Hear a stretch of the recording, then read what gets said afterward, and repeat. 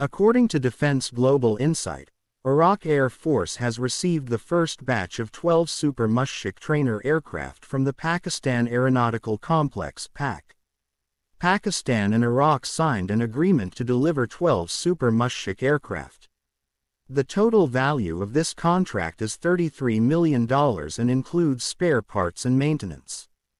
2 Super Mushshak aircraft and relevant logistic material were transported with an aeroplane and delivered to Iraq Air Force Academy with a ceremony. The PAC developed the Super Mushshak as a primary trainer aircraft. It is an upgraded variant of the MFI-17 Mushshak aircraft designed for primary flight training, aerobatics, instrument flying, navigation, and night flying.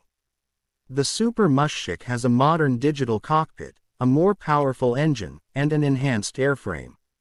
The aircraft has been in service with the Pakistan Air Force (PAF) since 2010, and it has also been exported to numerous other nations, including Iran, Oman, Nigeria, Qatar, and Turkey.